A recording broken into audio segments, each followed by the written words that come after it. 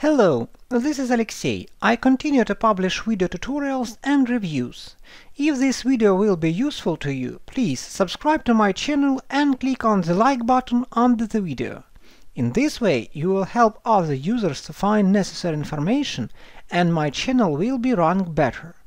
All links from the video can be found in the description below. In previous free video tutorials, we create website on Joomla 4 from scratch. We used only free extensions. The result was a business website which was uploaded to the hosting. In this video tutorial, we'll talk about Joomla General Configuration. It contains quite a few very important settings that affect SEO, security, and entry site speed.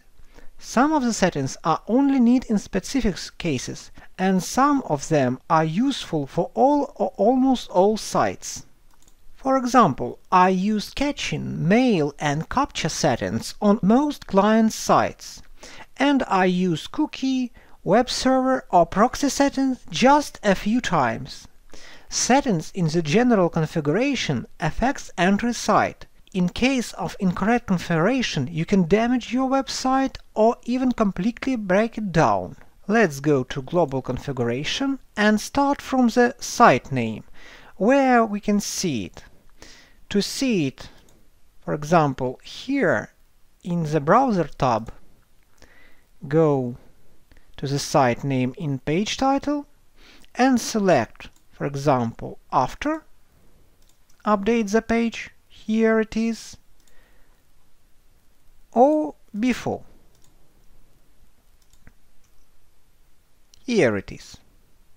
But I don't recommend to use this setting. I recommend leave by default, just No,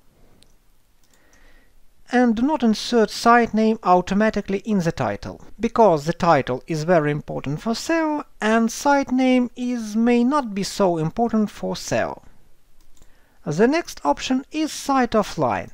As you can see, my site is working well, and now I can choose Site Offline, and we can see that the site is offline.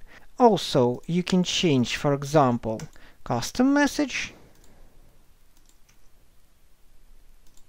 We can change offline image.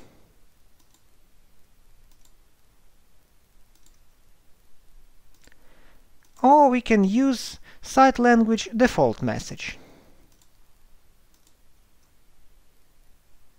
It's the same.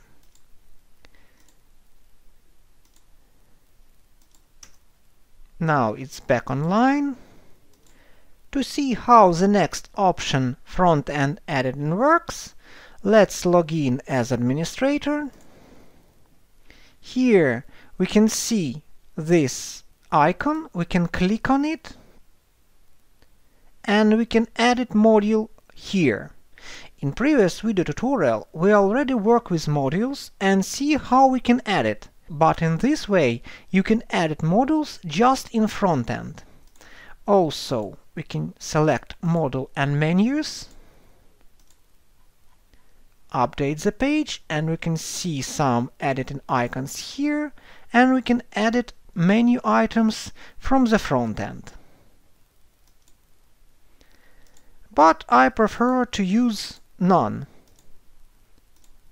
In this case, there will be no icons and it's much more convenient for me. With the help of default editor, you can select editor, for example, for articles. I'm talking about this editor. In previous video tutorial we already worked with it, but if you have several editors, you can select it here and they will be displayed by default. With the captcha we already worked in previous video tutorial. As you already know, in Joomla 5 there is no built-in captcha plugin, so you need to install some third-party one. About 2 third-party plugins you can learn from our previous video tutorial. The next is Site Meta Description. Here you can enter meta description that will be displayed by default for all pages without meta description. For example, let's add some meta description, save it, update the page. Here we won't see anything, but here we can see our description. Also, if we go, for example, here and look at our code, we also can see our default description. This is not a very good idea to apply the same meta description for all pages. I recommend you to add meta description to menu items and articles for each page. The next option is robot. You can select some robot rules. For example, you can prevent your site from being indexed by Google and other search engines. For example, update the page, look at the code, and here we can see no index, no follow. You can read about this option more in Google documentation, but now just know where you can change it. Content rights. You can enter, for example, some description here, update the page, look at the code, and we can see meta name rights by default. The next settings is very important. Be careful. If you change this setting when your site is already been indexed by Google, it will change all your URL addresses. So be very careful, and let's see how this settings works. For example, let's go to help, or it's better to blog. Welcome to your blog. As you can see, we have index.php here in the URL address. Let's disable it. For example, if I enable this option and won't rename my htaccess txt to .htaccess, then my site won't be work. For example, my home page is working fine, but when I click on any other page, I will see error. So let's do these actions. This is my website root folder. Here we can see htaccess.txt, and we need to rename it to .htaccess.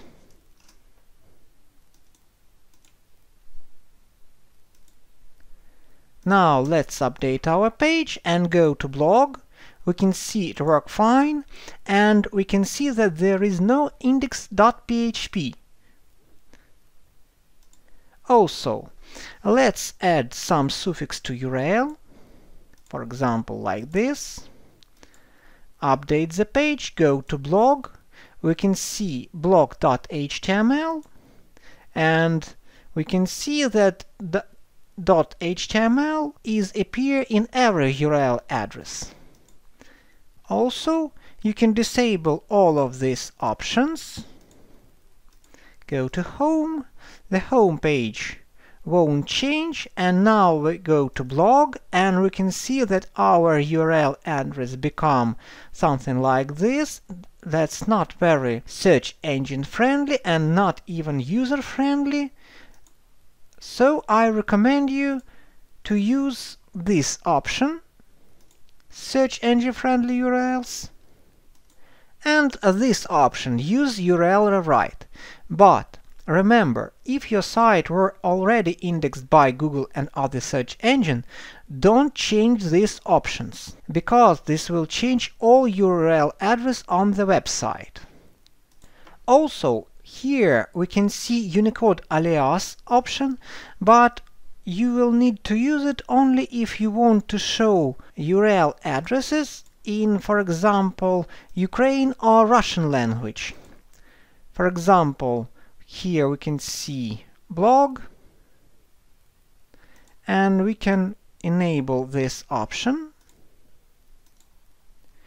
Go to our menu, find our blog, and write it not in English but in Ukraine. For example, like this.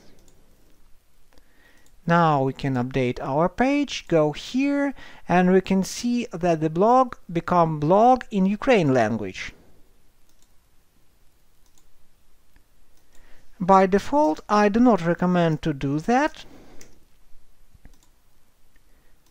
but if you need and understand what are you doing, just do it. On the next System tab, we can see Debug options.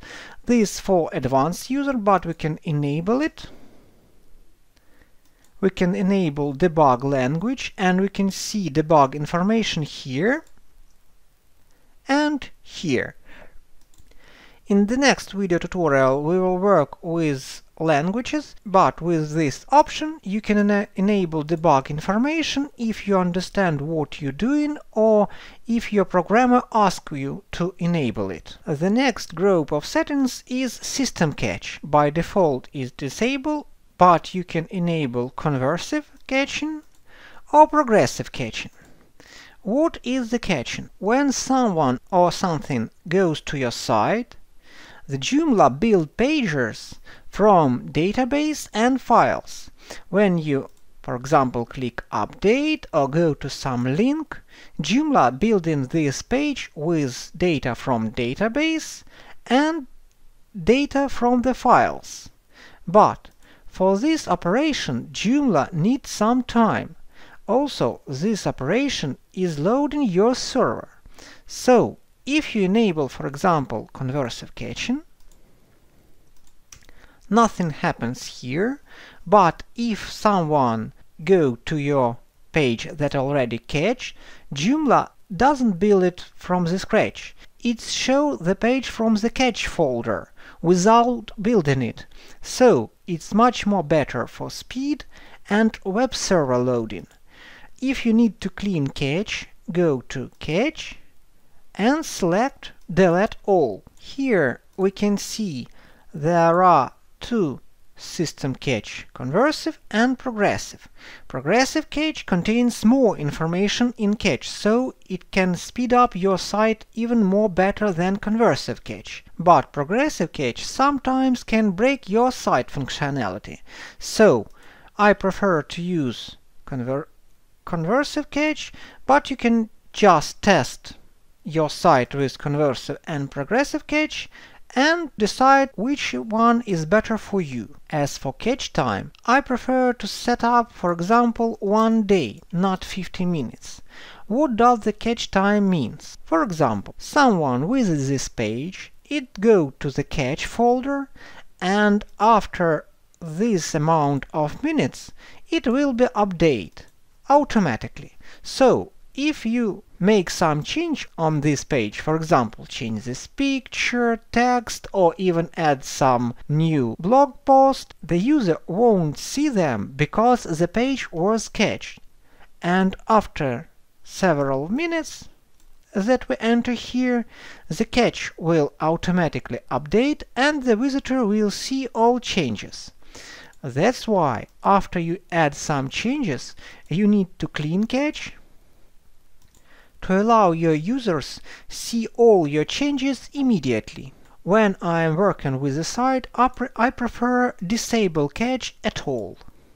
The next group of settings is sessions. Here we can see session handle, database or file system. By default, I recommend to use database. Here, in session lifetime, I prefer to enter something bigger, for example, 90 minutes. What does it mean? For example, you enter the site, you make some settings, add articles, and so on, and then you just stop. For example, you go to lunch and so on. After this amount of minutes, and if you return after, for example, 91 minutes after last action, and if you will click somewhere else, you just go here to the login screen. So this means that your session were expired. That's why I prefer to enter not 50 minutes by default, but something bigger, for example 60 or 90. But this is not very good for security reason. For example, if your computer can be reached by other people and you not work with computer in this time, then they can change some settings on your site or even the password from it. So you need to decide which option is better for you. By default is 50 minutes. Also, there is shared session options. What does it mean?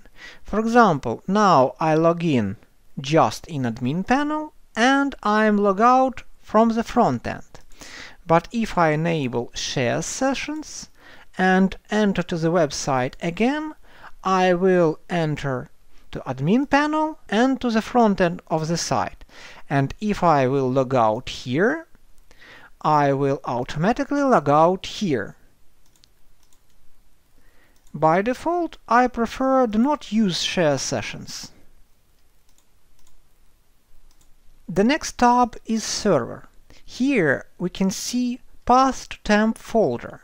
Temp folder is needed, for example, to upload some files on the site or even install some extensions.